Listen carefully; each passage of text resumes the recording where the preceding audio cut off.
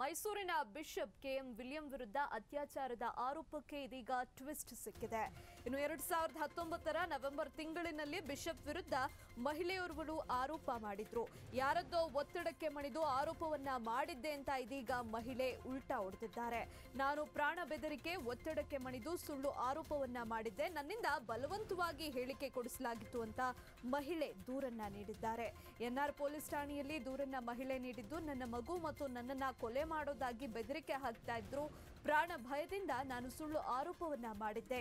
ಈಗಲೂ ನನಗೆ ಜೀವ ಬೆದರಿಕೆ ಇದೆ, ರಕ್ಷಣೆ ಕೊಡಿ ಅಂತ ದೂರು ನೀಡಿದ್ದು father Gilbert ಅರಾನಾ, father Becket D'Souza, doctor Jerry Fayaz ಸೇರಿ 16 ಮಂದಿ ವಿರುದ್ಧ ಮಹಿಳೆ ದೂರನ್ನ ನೀಡಿದ್ದಾರೆ.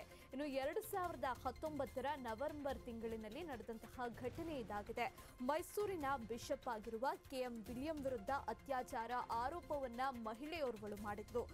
ಸೆಲ್ಫಿ ವಿಡಿಯೋವೊಂದನ್ನ ಮಾಡಿ ಈ ವಿಡಿಯೋದಲ್ಲಿ ಬಿಷಪ್ ಕೆಎಂ ವಿಲಿಯಂ ಅವರು ಅತ್ಯಾಚಾರ ಮಾಡಿದ್ದಾರೆ, ಲೈಂಗಿಕ ಕಿರುಕುಳವನ್ನ ನೀಡಿದ್ದಾರೆ ಅಂತ ಗಂಭೀರ ಆರೋಪವನ್ನ ಮಾಡಿದ್ರು. ಅದಾದ ಬಳಿಕ ಬಹಳಷ್ಟು ತಿರುವನ್ನ ಪಡೆದುಕೊಂಡಿತ್ತು ಈ ಪ್ರಕರಣ. ಆದರೆ ಇದೀಗ ಮತ್ತೊಂದು ಟ್ವಿಸ್ಟ್ ಸಿಕ್ಕಿದೆ ಅತ್ಯಾಚಾರ ಆರೋಪಕ್ಕೆ. ಯಾರದ್ದೋ ಒತ್ತಡಕ್ಕೆ ಮಣಿದು ನಾನು ಅವತ್ತು ಆರೋಪವನ್ನ ಮಾಡಿದ್ದೆ, ಕೊಲೆ ಬೆದರಿಕೆ ಇತ್ತು, ಹೀಗಾಗಿ ನಾನು ಈ ರೀತಿಯ ಆರೋಪವನ್ನ ಬಿಷಪ್ನ ವಿರುದ್ಧ ಮಾಡಿದ್ದೆ ಅಂತ ಇದೀಗ ಮಹಿಳೆ ತಿಳಿಸಿದ್ದಾರೆ. ನಾನು ಪ್ರಾಣ ಬೆದರಿಕೆ ಮತ್ತು ಒತ್ತಡಕ್ಕೆ ಮಣಿದು ಈ ರೀತಿ ಸುಳ್ಳು ಆರೋಪವನ್ನ ಮಾಡಿದ್ದೆ, ನನ್ನಿಂದ ಬಲವಂತವಾಗಿ ಹೇಳಿಕೆಯನ್ನ ಕೊಡಿಸಲಾಗಿದೆ ಅಂತ ಮಹಿಳೆ ದೂರನ್ನ ನೀಡಿದ್ದಾರೆ. ಮೈಸೂರಿನ ಎನ್ಆರ್ ಪೊಲೀಸ್ ಠಾಣೆಯಲ್ಲಿ ಮಹಿಳೆ ದೂರನ್ನ ನೀಡಿದ್ದು, ನನ್ನ ಮಗು ಮತ್ತು ನನ್ನನ್ನ ಕೊಲೆ ಮಾಡೋದಾಗಿ ಬೆದರಿಕೆಯನ್ನ ಹಾಕಿದ್ರು. ಪ್ರಾಣ ಭಯದಿಂದ ನಾನು ಅವತ್ತಿನ ದಿನ ಬಿಷಪ್ರ ವಿರುದ್ಧ ಸುಳ್ಳು ಹೇಳಿಕೆಗಳನ್ನ ನೀಡಿದ್ದೆ. ಈಗಲೂ ಕೂಡ ನನಗೆ ಜೀವದ ಬೆದರಿಕೆ ನೀಡಲಾಗ್ತಾ ಇರುವಂಥದ್ದು, ರಕ್ಷಣೆ ಕೊಡಿ ಅಂತ ದೂರನ್ನ ನೀಡಿದ್ದಾಳೆ.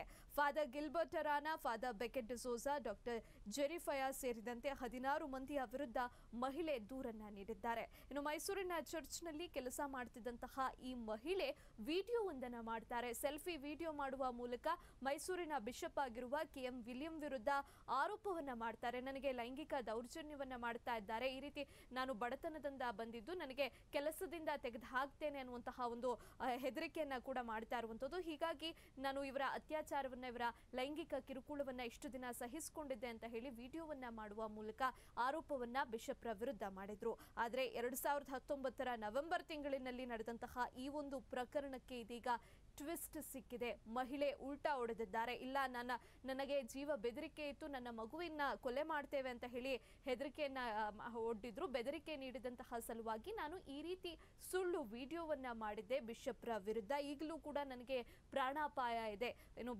ಕೊಲೆ ಬೆದರಿಕೆಯನ್ನ ಹಾಕಲಾಗ್ತಾ ಇದ್ದು, ನನಗೆ ರಕ್ಷಣೆಯನ್ನ ಕೊಡಿ ಅಂತ ಪೊಲೀಸರ ಮೊರೆ ಹೋಗಿದ್ದಾರೆ.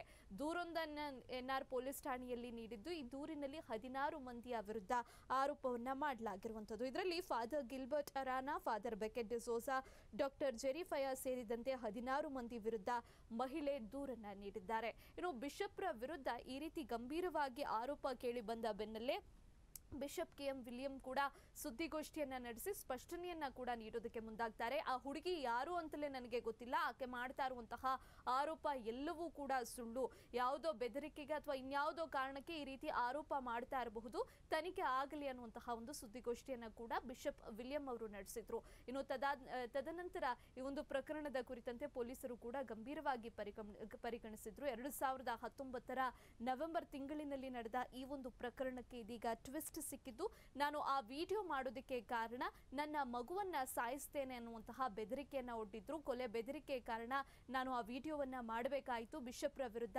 ಆರೋಪವನ್ನ ಮಾಡಬೇಕಾಯಿತು ಅಂತ ಹೇಳಿ ಮಹಿಳೆ ಇದೀಗ ತಿಳಿಸಿದ್ದಾರೆ. ಜೊತೆಗೆ 16 ಮಂದಿಯ ವಿರುದ್ಧ ಕೊಲೆ ಬೆದರಿಕೆ ಹಾಕಿದಂತಹ 16 ಮಂದಿಯ ವಿರುದ್ಧ ಎನ್ಆರ್ ಪೊಲೀಸ್ ಠಾಣೆಯಲ್ಲಿ ಕಂಪ್ಲೇಂಟ್ ಅನ್ನು ಕೂಡ ನೀಡಿದ್ದಾರೆ.